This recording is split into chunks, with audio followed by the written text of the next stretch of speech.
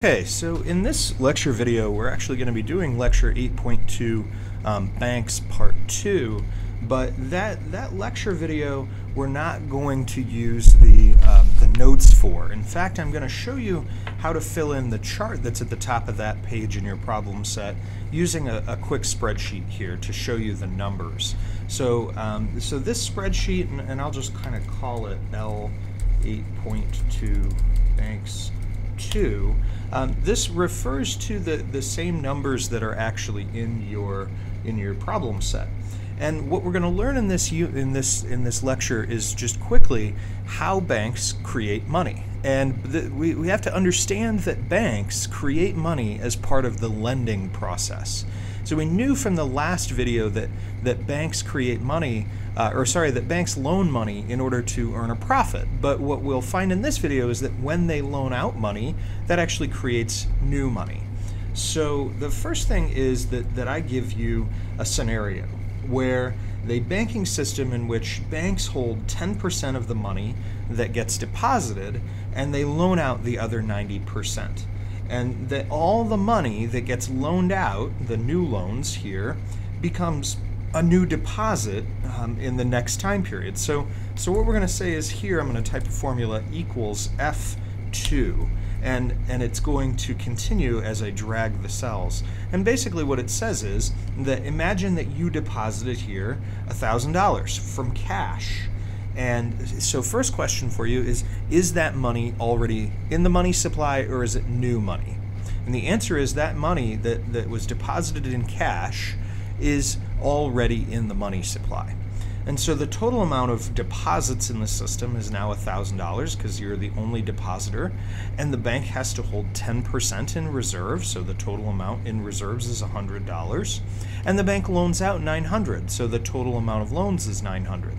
Now, when they loaned that out, imagine that the person who they loaned it to went to a cookie store and they bought $900 worth of cookies with their loan. And the cookie store owner took the $900 and deposited it into their bank account.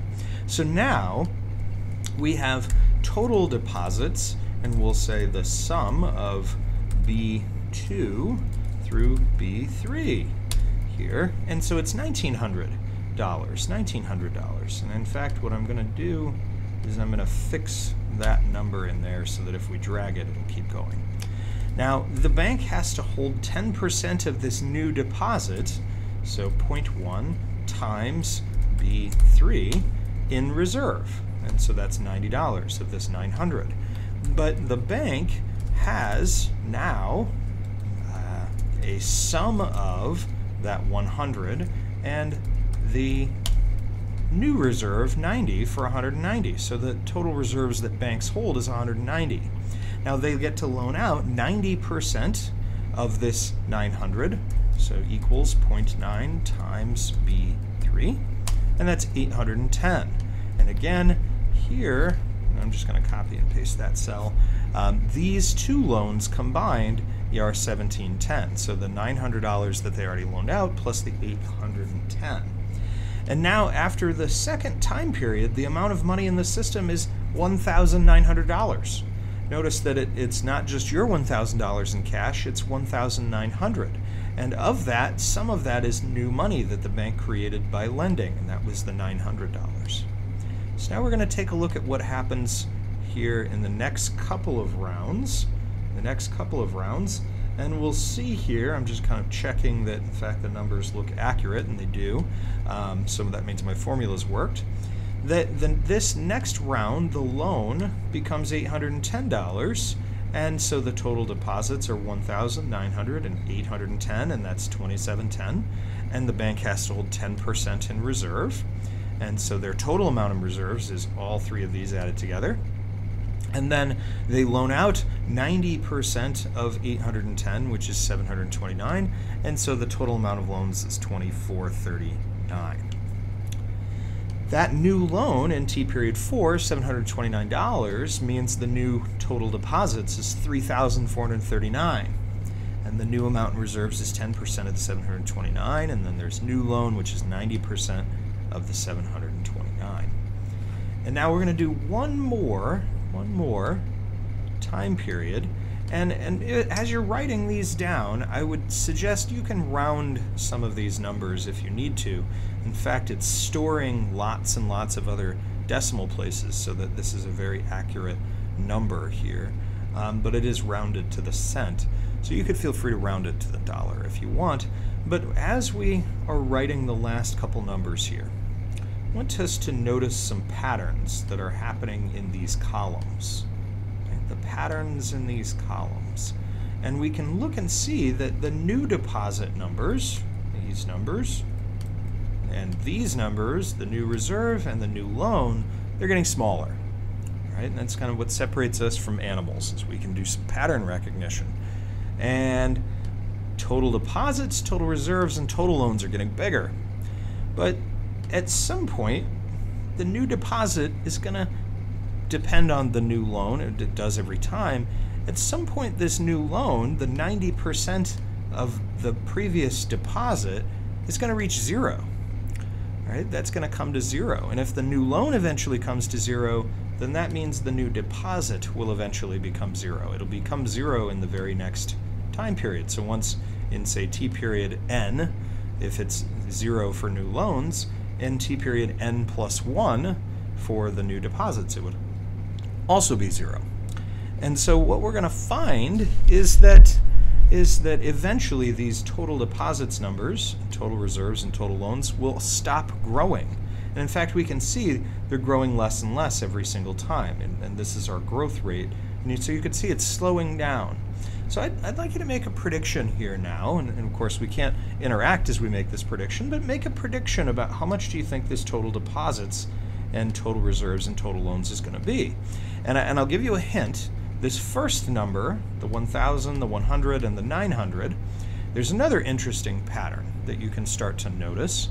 But your hint is, and I'll tell you the pattern in a second if you haven't spotted it already, your hint is that the maximum amount that the total loans will be and the maximum amount that the total deposits will be some multiple of this original number of the 100, the 900, or the 1,000. Now the last pattern, and some students notice it right off and some don't until it's pointed out, take a look at the relationship of columns total reserves, total loans, and total deposits.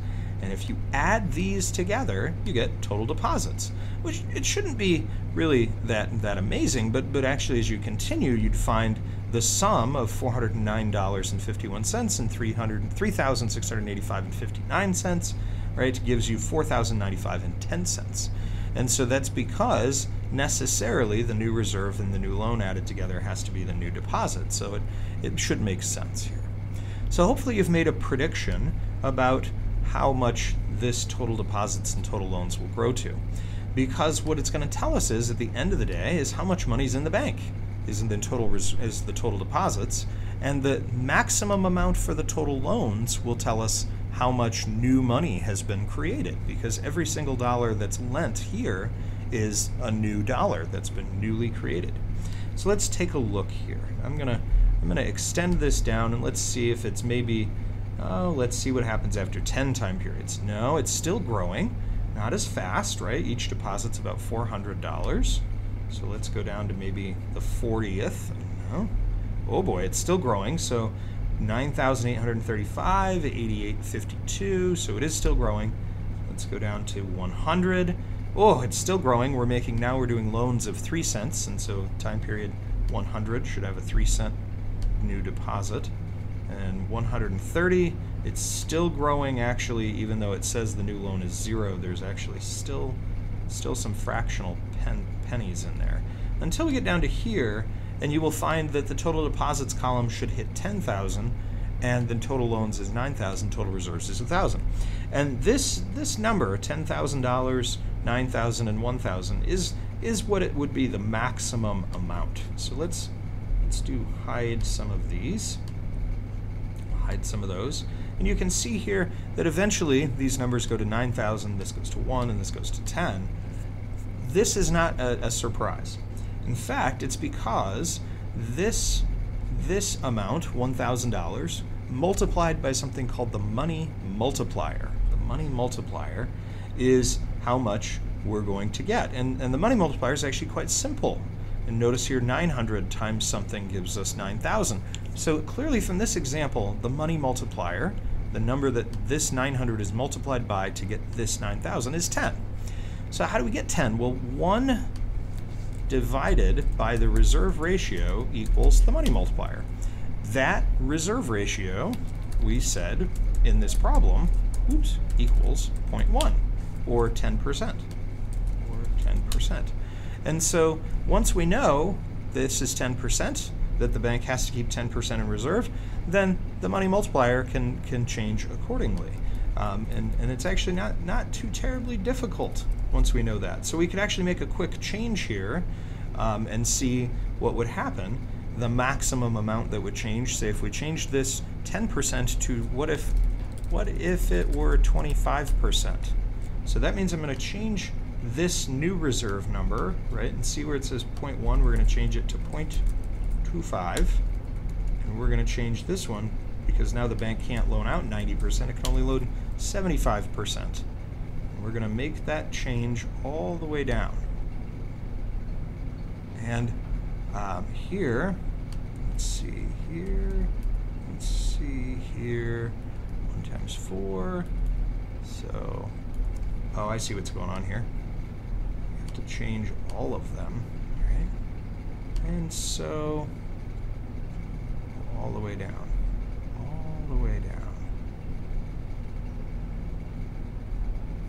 So,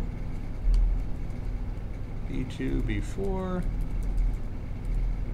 oh, it's because the original loan, duh. 750 and 250. So that's now we're fixed. Right, now we're fixed. And so I was trying to figure out, we had way too much money here.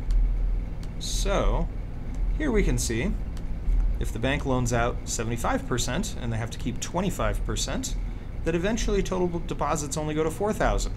And total loans, 750, go to 3,000.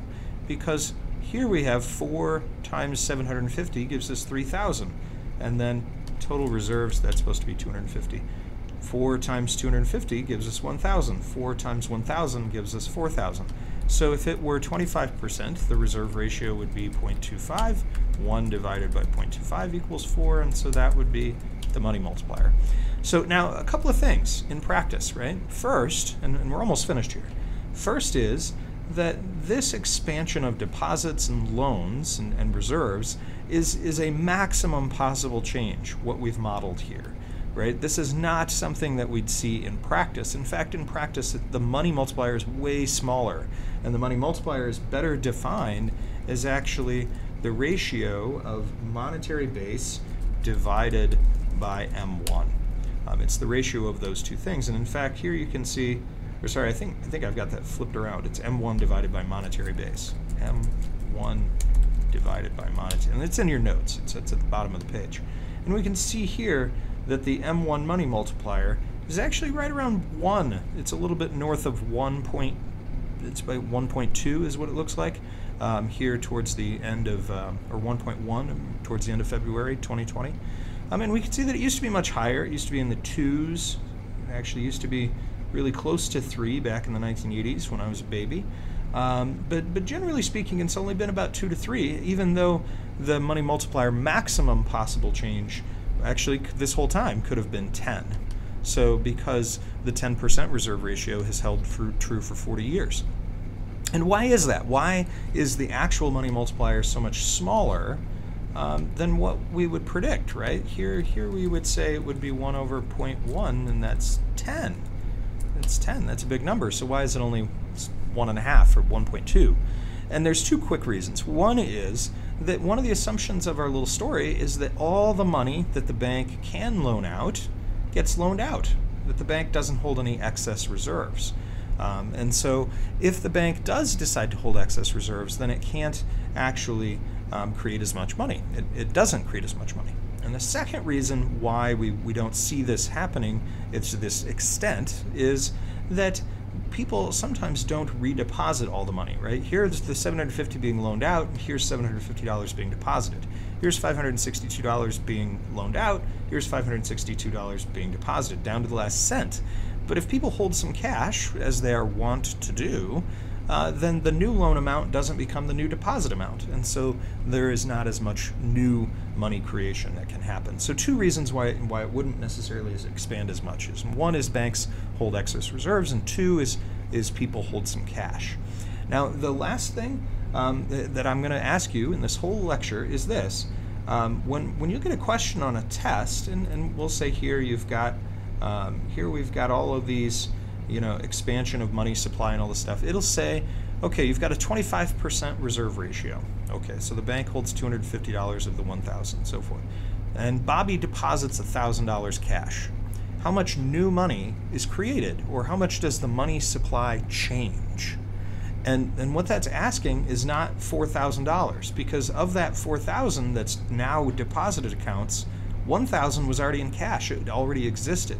So it's $3,000 in money supply change.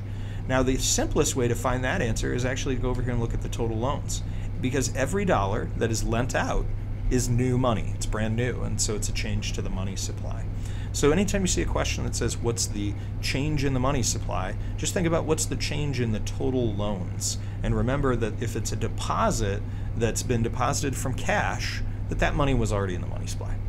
So hopefully this helps you make sense a little bit of the idea of how banks create money, and I'll see you next time.